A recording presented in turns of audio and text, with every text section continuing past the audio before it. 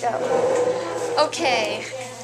This is the Thinking Thursday recording, and I read the Mark of Athena, and so what I said is one of the morals is to never give up.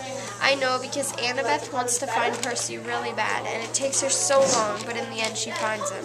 She found him because of hard work, and she never gave up. I only read a little bit of my book, so I don't have much, so that's it.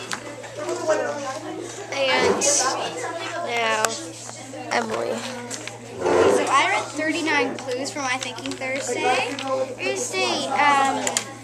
So really all it is about so far, the first two chapters, is where Amy is looking for her little brother because she went to the mall and let him go running around by himself.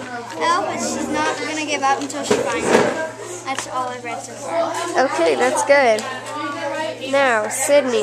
Okay, so I'm reading the book called, I read the 3 chapters of a book called Lunch Money, and I find that the main idea is about Greg and his money, and I've only read 3 chapters because I read it online, and I think that it's a good book, and